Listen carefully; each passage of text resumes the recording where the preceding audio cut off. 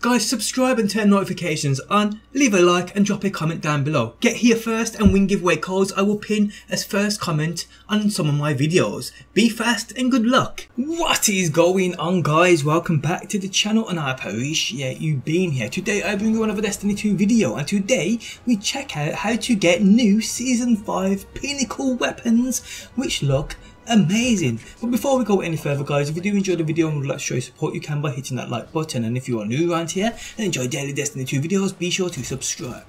So the Black Armory is here pretty soon, less than 2 weeks. Next week, with the weekly reset, we get an update starting Season 5. With it, new Pinnacle weapons to earn.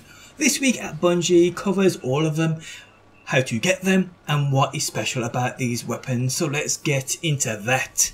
Season of the Forge is kicking off next week. With it comes a new Pinnacle weapon to earn in the Crucible. We received a lot of feedback that you would also wanted a Pinnacle weapon to work toward when pitted against the environment. Good news, we have two for you. Vanguard Strike missions and Gambit are being added to the list of worthy pursuits, with coveted trophies to be claimed. They won't take as much of a time commitment as the Crucible reward does, but they will still require some dedication to their activities. We asked Sandbox designer Victor Anderson to give you a full rundown on all three Pinnacle weapons for Season 5. Quoting Victor, "We have heard your feedback and requests for weapons akin to Luna's Howl to earn in non-Crucible activities like Gambit, and to meet that demand we've created 3 Pinnacle weapons. I do hope you'll enjoy them." Vanguard's weapon, Loaded Question, high impact fusion rifle offering arc burn.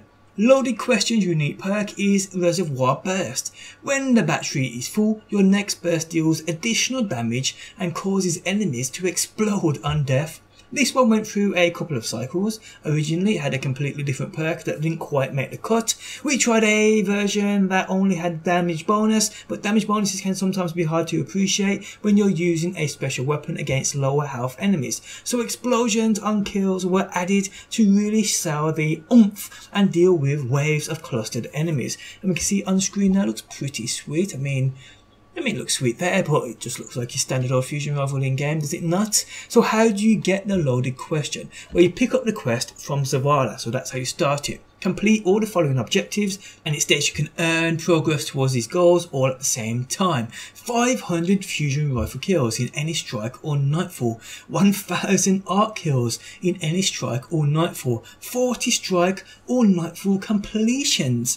Once you've done these, head back to Zavala to receive a fully masterworked Loaded Question, so you can do these objectives at the same time. So you could just do 40 strikes using an arc fusion rifle and probably get, well, you will get this completed within 40 strikes, but again, once you've done that, head back to Zavala to receive that Loaded Question. Pretty damn cool. So the Gambit weapon, the Breakneck Precision Auto Rifle Kinetic.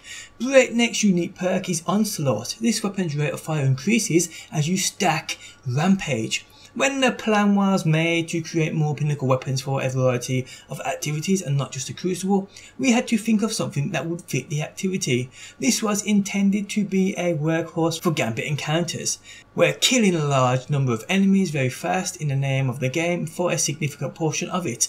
So something with Rampage was an obvious starting point. Pinnacle weapons occupy an interesting space in the sandbox where we can take what is normally a legendary tier effect like Rampage and expand on that idea further.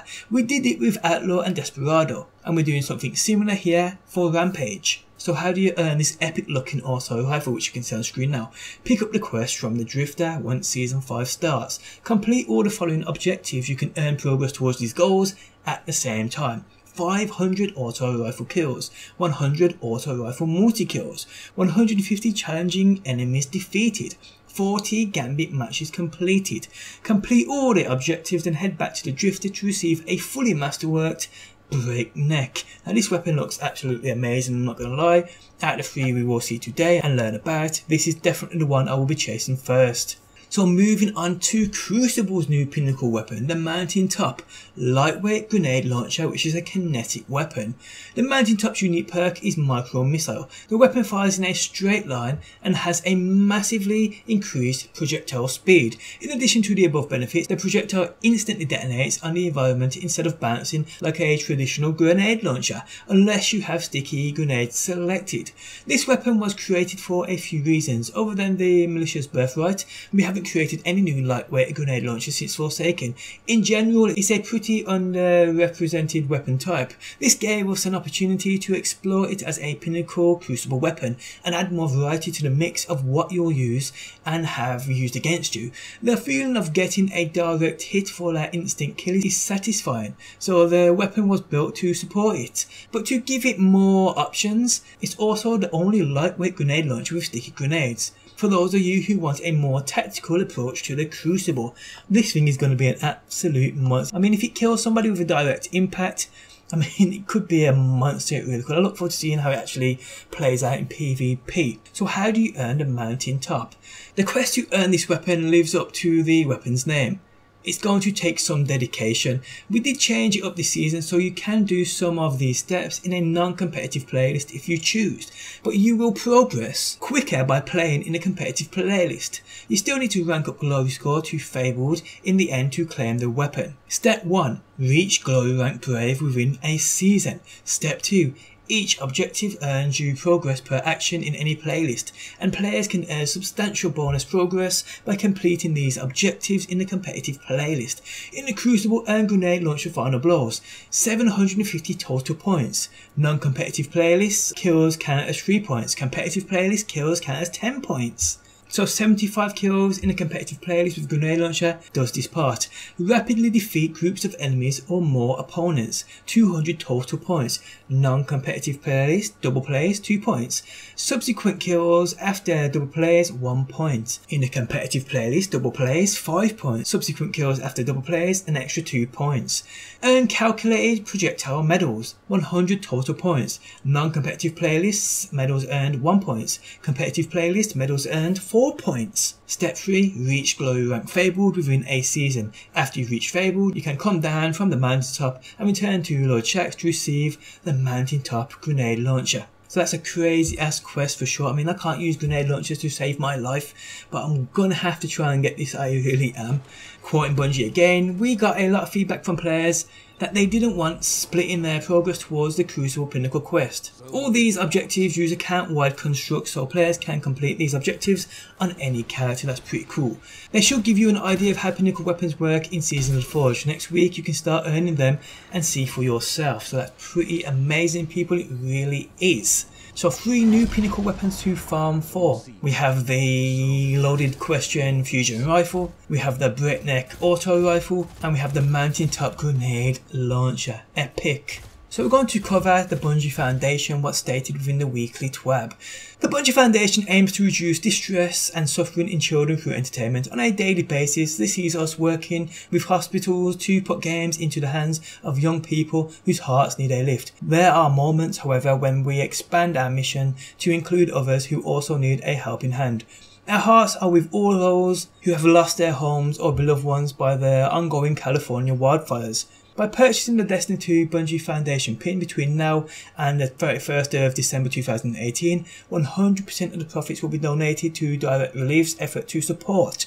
We have been proud to partner with Direct Relief on a variety of disaster relief efforts due to their unwavering dedication to the people they serve.